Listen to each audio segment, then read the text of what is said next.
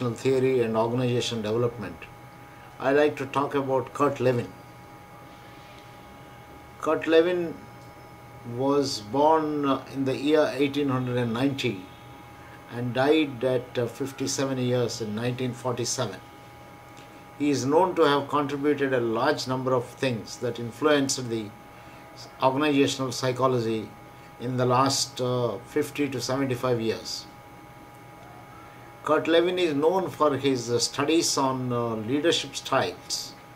He, along with Ron Lippitt and a number of others at University of Michigan and so on, formulated the leadership climate and identified three distinct types of leadership styles and their climate.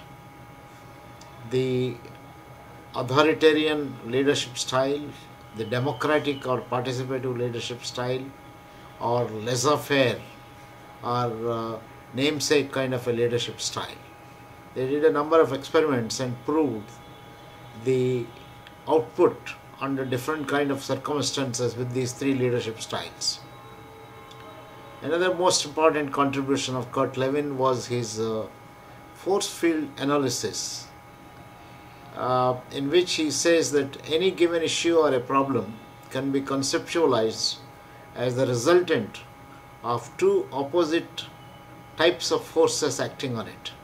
One he called as facilitating forces, or the forces that drive you to move towards the goal which you have in mind. Any given situation should be conceptualized as a situation that is arising out of a desire to reach a particular goal, and your current location of where you are depends upon these facilitating forces, the forces that are acting on you to move towards the goal, and the opposite set of forces are a set of forces that are acting on you or preventing you from moving towards the goal. So these he conceptualized as facilitating forces and restraining forces, or factors facilitating our behavior to reach the goal and hindering the factors. This conceptualization of any given situation by identifying factors or forces that are acting at a given point of time help us to move faster towards the goal by weakening the inhibiting forces or hindering forces and strengthening the facilitating forces, or adding new forces that can help you to move towards the goal to which you want to move. This has been used in a lot of creativity workshops subsequently to help people to bring organizational change. In fact, I think Kurt Lewin's biggest contribution has been in initiating change. He was invited sometime in the year 1946 to help the local government in fighting prejudice. I think this was from when he was at MIT. In formulating his theories of fighting prejudice, he worked with a whole lot of groups, and he used a methodology which later became known as an action research methodology.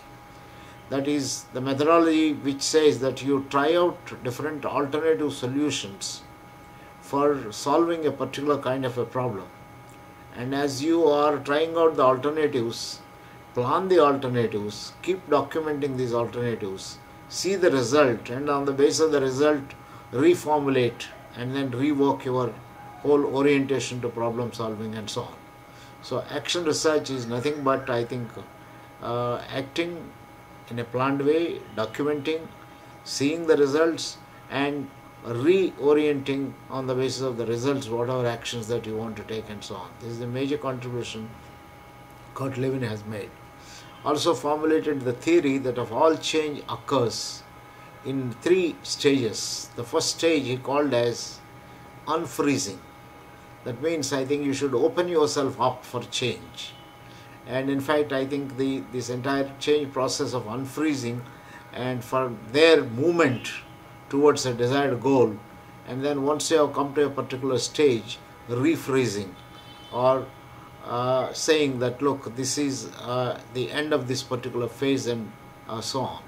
And that is what is the change process it also got resulted in sensitivity training. Kurt Lewin is the founder, or in fact he is known as the father of the modern social psychology or organizational psychology and things like that. So he established the National Training Laboratories by conducting a series of workshops for bringing change at Bethel. Now this is the starting of the sensitivity training movement.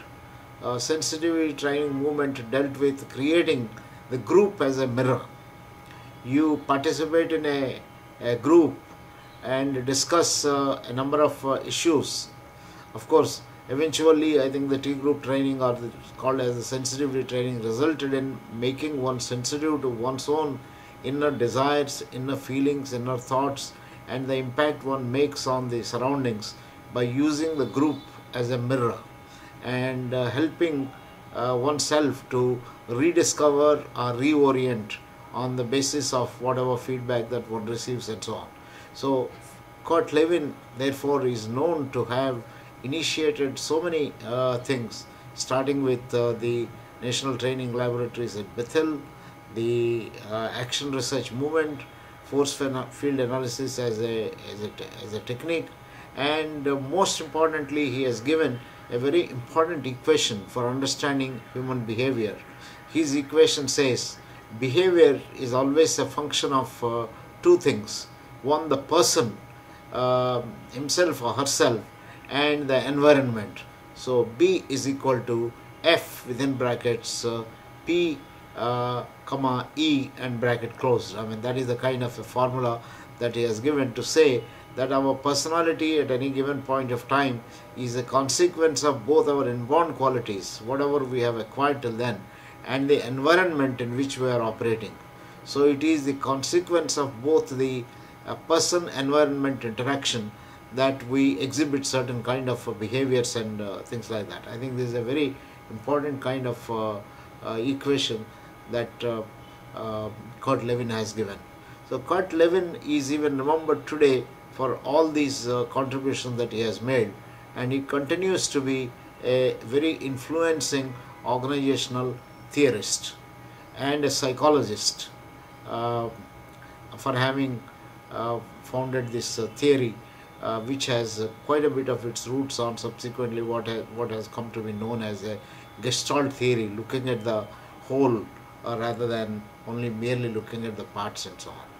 So it is very nice to remember Kurt Lewin. I think those of you who are interested could read a lot more about Kurt Lewin, and if by chance you have attended the T group training of the Indian Society for Applied Behavioral Sciences, you would have learned quite a bit about sensitivity training and so on.